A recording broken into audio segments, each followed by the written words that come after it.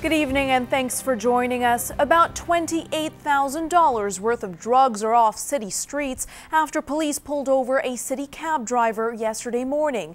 Lloydminster RCMP found 285 grams of cocaine and an undisclosed amount of money. 34-year-old Mohammed Katana of Lloydminster is charged with possession of property obtained by crime and for the purpose of trafficking. He was released and will appear in Lloydminster, Alberta Provincial Court on Tuesday.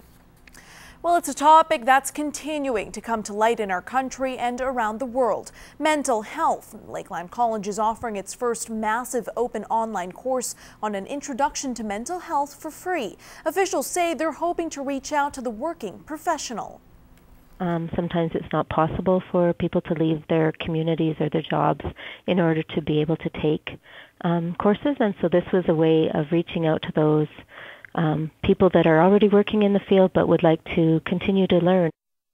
The 3-credit pilot course will go into a certificate. It will begin on September 15th and run to November 21st. Now, for more information on the program, visit lakelandcollege.ca/MOOC. It's a craze that's seen all across the country. Shows like Iron Chef, Cake Boss, and many more making cooking a competitive sport. And for the first time ever, it's offered in our backyards. Here in Lloydminster, a Grill Master competition was underway this afternoon, and as Annika News reports, the stakes were high. With precision and skill, the meat is basted. The competitors are taking it seriously, watching their precious meat all afternoon. Presentation is what I am going for, and tenderness, and our smiles. Molly loves watching cooking shows and was delighted at the chance to take part in something like this.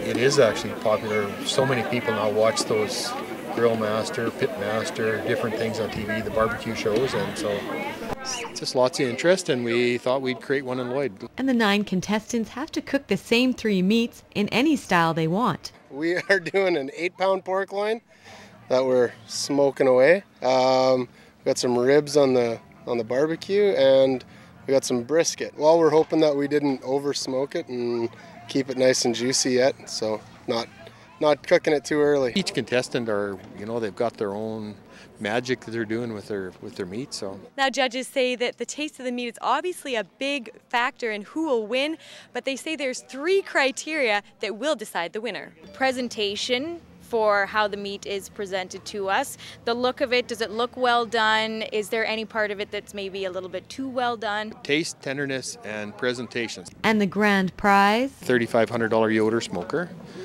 Smoker barbecue, which we have on display here. Annika News, Newcap News. The Canadian military and the Air Force have a tough job to do as they defend our country. Between their tour of duties in Afghanistan, Iraq, and all over the world, it's always nice to have something to do in their off time, and that's where the so-called world's beautiful game comes into play. Fraser Snowden has more.